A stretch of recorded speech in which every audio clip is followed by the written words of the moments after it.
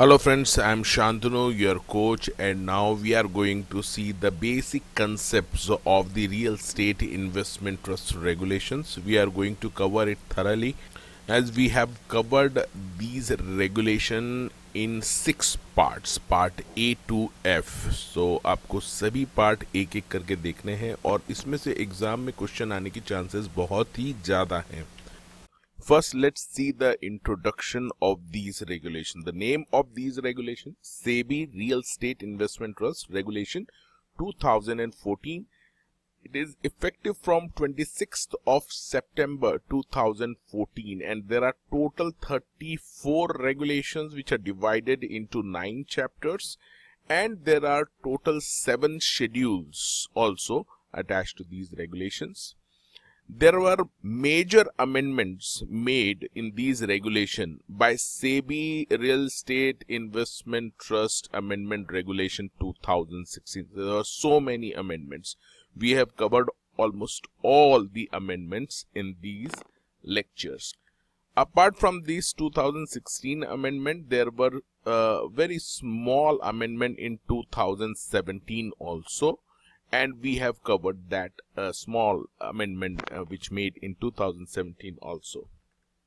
Now let's see the objective of these regulations, why these regulations have been issued. So the main objective of these regulations is to boost the capital market and the real estate market. So एक ही तीर से इन्होंने दो निशाने लगाए हैं.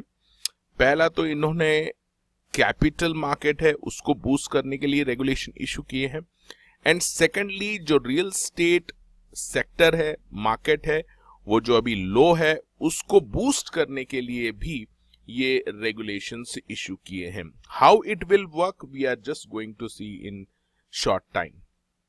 Before that, just try to understand the controlling authority. Who is the main controlling authority as far as these regulations are concerned? SEBI, that is the Securities and Exchange Board of India, is the main controlling authority, and SEBI has issued these regulations. Now first we are going to see how this whole system of real estate investment trust will work, because if you don't understand the basic concept of this, you will not be able to understand the regulation completely. So first, try to understand the concept behind these regulations. So as you are aware, there are many people, or you can say investors, who want to invest in the property, that is the real estate properties. वो मकानों में invest करना चाहते हैं, but they don't want to stay in those houses, but they want a return. And so the main purpose of the investor here is to invest the money in real estate market and to earn income by two ways. There are two means to earn the income by investing in real estate market. One, you can get the rent for it, and second, you can purchase at less and sell at more, that is the capital gain income. So there are two types of income one investor can earn by investing into the real estate market. But the problem is that the prices of properties are going too high. These prices are going in crores of rupees. Even a single property or row house and like that, if you want to buy, the prices are too high for normal investor to invest in such properties. So assume that if an investor is having just 2 lakh rupees, he cannot, in present situation, cannot invest in the real estate, because in 2 lakh he will not get anything in the real estate market. So the basic idea behind these regulations is to give an opportunity to such persons who are not having enough money to invest into the real estate market, but still they should be able to invest in this market and earn the income without getting into the trouble of managing the property. So here the investor just need to invest the money into the REIT, that is the real estate investment trust. So there will be a trust as per these regulations, and these investors can invest small amounts in this real estate trust, and this real estate trust will invest their money into the real estate market and will earn the income and will distribute such income to the investor. So this is the main idea behind the real estate investment trust regulations. Now let's see how this whole system will work and who are the main players in these regulations. So the first person you will see in this regulation is the sponsor. Sponsor is the person who gets the idea to set up a trust. So sponsor, you can understand, sponsor is just like a promoters in case of a company who get the idea of incorporating the company. Similarly here, the sponsor who gets the idea to form a trust and do all the necessary formalities, completes the formalities and set up a trust. And definitely he also invests money into the real estate trust along with the other investors. Now we are going to see this definition of sponsor in detail later on, but here you just have to understand this sponsor may be an individual like human being, or it may be a body corporate.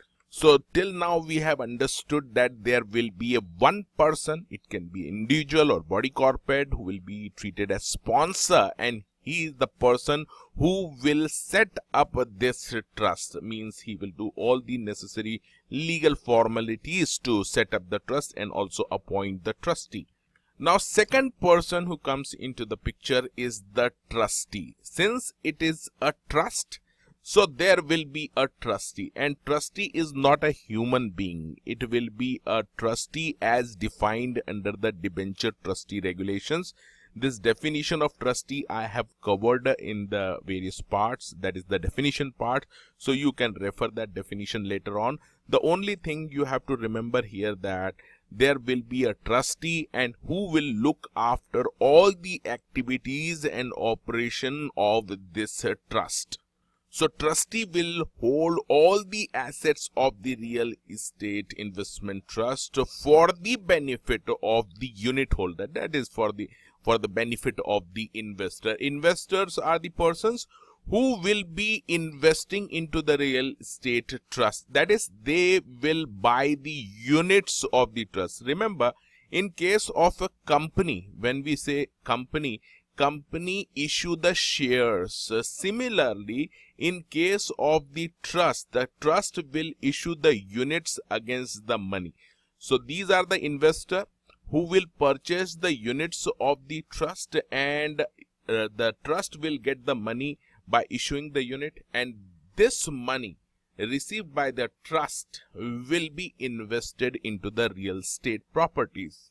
After that comes the role of manager. Manager is the most important key person in this regulations. It is, again, you have to remember that this manager cannot be an individual. So manager means either it can be a company, or it can be a LLP, or it can be a body corporate. So CLB. You can remember that the manager will not be a individual or human being. It will be either a company or LLP, or it can be a body corporate who will manage all the assets of the real estate investment trust, and who will take the decision where to invest, how to invest the money into the real estate market. And the manager will be solely responsible for all the operational activities of this trust. And this manager will work under the guidance and superintendence of the trustee. Now the manager can invest the funds into the real estate market either directly, or there are other two players also. The first is Holdco. It is also known as holding company. But remember, the definition of this Holdco is totally different. You need not to refer the Companies Act. Holdco is basically a company or LLP through which the real estate investment trust can invest into the real estate property. So instead of directly investing the property into the real estate market, the trust can invest into the properties through Holdco.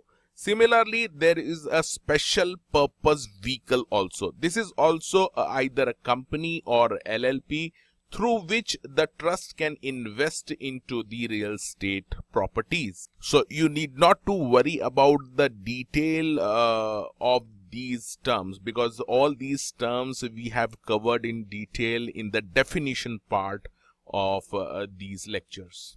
So here we are just focusing on the basic idea. Now, so the picture is clear that the sponsor will form or set up the trust. Trustee will look after this trust. Manager will be the main key person who will take important decisions regarding the investment, and he will be solely responsible for all the operational activities. This trust can invest in the real estate property either directly or through Holdco or through SPVs. And there will be huge investors. And remember, there should be total minimum 200 unit holders should be there.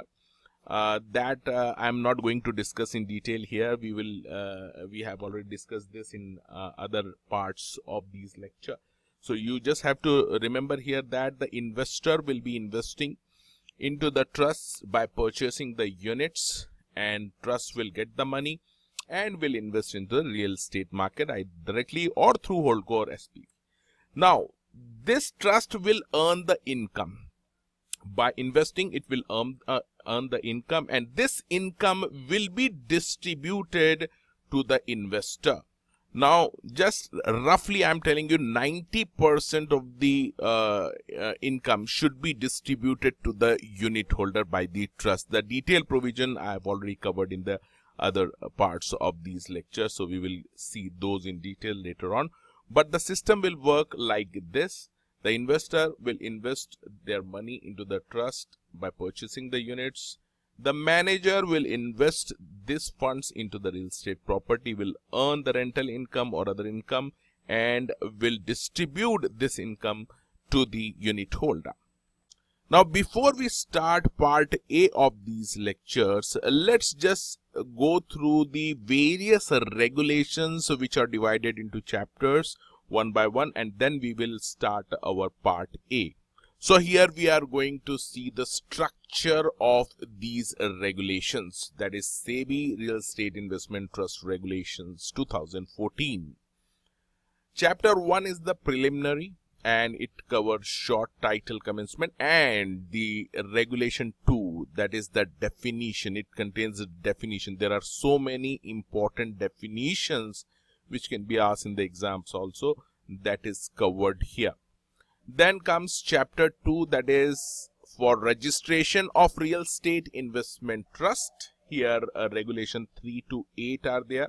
So in chapter 2 we will see the registration of real estate investment trust eligibility criteria. This is very important. Then furnishing of further information. Then procedure for grant of certificate, conditions of certificate, and procedure where registration is refused by the board. Then we will see chapter 3, which covers the rights, responsibilities of the parties to the REIT, valuer and auditor. So regulation 9 to 13 are covered in chapter 3. 9 talks about right responsibilities of the trustee. Then 10 talks about right responsibility of manager, 11 of sponsor, 12 of valuer, and 13 of the auditor. All these are very important, can be asked in the exam directly. Then comes chapter number 4, which covers the issue and listing of the units. This is also important chapter, where our total 4 regulations are there, 14 to 17. So 14 covers the issue and allotment of unit, 15 covers the offer documents and the advertisements, 16 cover the listing and trading of units, and 17 talks about the delisting of units. Then comes chapter 5, covers the investment condition, related party transaction, borrowing and valuation of assets. This is very important chapter. There are, although only 4 regulations, but very important regulations, and mainly 18. Regulation 18 is very important. Investment condition and distribution policy, we have covered in detail everything in the upcoming parts.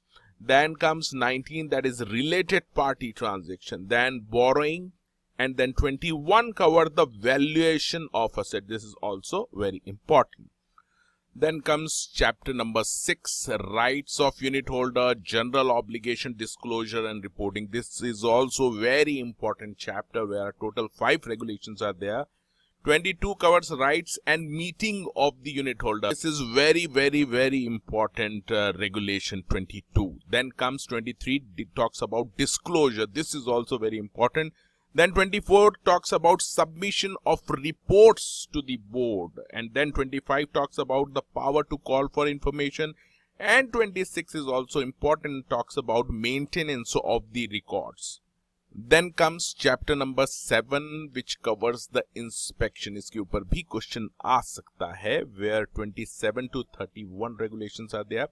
27 talks about board's right to inspect. 28 talks about notice should be served before inspection. 29 talks about obligation of all the parties and rest and other associate person while inspection. They should provide their support to the inspecting authority. Then comes 30, which talks about submission of report, that is the inspection report to the board. And 31 talks about communication of findings to the REIT. Then come chapter number 8. It just contains one regulation. It's not that important. It covers procedure for action in case of a default. 32, liability for action in case of a default. Then comes chapter number 9, which covers miscellaneous matters, where regulation number 33, which talks about power of board to issue clarification, and there is an amendment, and in amendment there is a new regulation which was inserted, that is 33A. This is a little bit important, which we have covered in our parts of these lectures. And then comes 34 regulation, which talks about amendment to other regulations. Now look at the schedules. As I have already mentioned, there are total 7 schedules. In schedule 1, there is a form A and form B. Form A is basically covers the application format. Application format for grant of certificate of registration. So whenever sponsors goes for registering the trust, it should apply in form A. Form B is basically format of registration certificate. The board will give the registration certificate in form B. Both these forms are given in schedule 1. Schedule 2 covers the fee structure to be paid in respect of registration. It is covered under schedule 2. Schedule 3 covers the mandatory disclosures in initial offer document and follow-on offer document. Schedule 4 cover mandatory disclosures in the annual reports. There will be annual report which will be sent to the unit holder. It talks about that. Then Schedule 5 talks about mandatory minimum disclosures in the full valuation report. So valuation is very important in these regulations. There are so many times valuation will be done by the valuer, and what information, what disclosure need to be given in the valuation report, it is covered under Schedule 5. Schedule 6 talks about the code of conduct of the REIT and the parties to the REIT. And Schedule 7 talks about amendment to Securities Exchange Board of India Alternative Investment Fund Regulation 2012. It means this schedule is basically a schedule where other regulations, amendment to other regulations have been done. So this is covered under Schedule 7.